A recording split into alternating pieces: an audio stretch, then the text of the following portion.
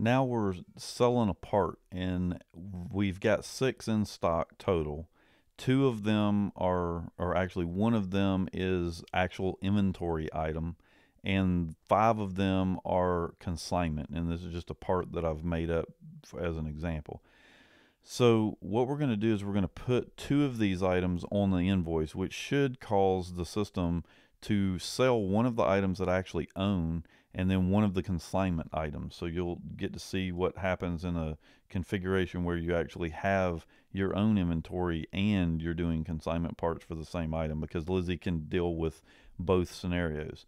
So we're going to go ahead and tell it to add the item to the invoice. I'm going to select the green button to let Lizzie know that we actually have the items in our hand, and we're going to go ahead and tell it to pay the invoice. The system highlights, you notice again, just like on the purchase order, everything happens exactly like you would sell any other part. So we're going to go ahead and tell it to process the invoice. I'm going to take a look at the inventory hits for the actual invoice. And here you can see that the system actually has some extra general ledger hits.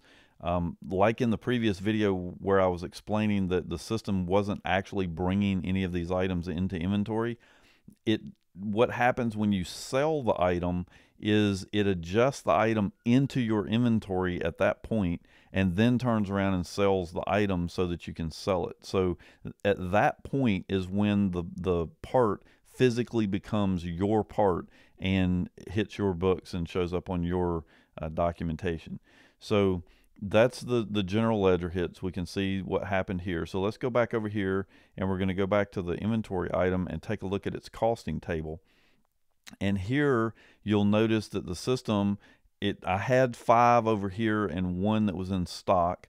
Now the one that was in stock is gone, and I've sold, and I'm down to 4. So I've sold one of the 5 items. Now, it's important to understand that once you sell that item, it becomes yours as far as Lizzie is concerned. So if you turn around and do a refund for that item from a customer, it's going to come back as your part on the books. It won't come back in as a consignment after you have sold it.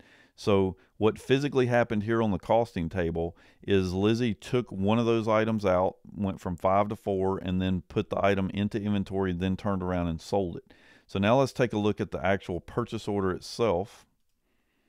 And from here, you can see that we had a total of 5 that we received, and Lizzie has a quantity sold of 1, which means that if I were to pay the supplier right now for this particular consignment item, I owe them $10.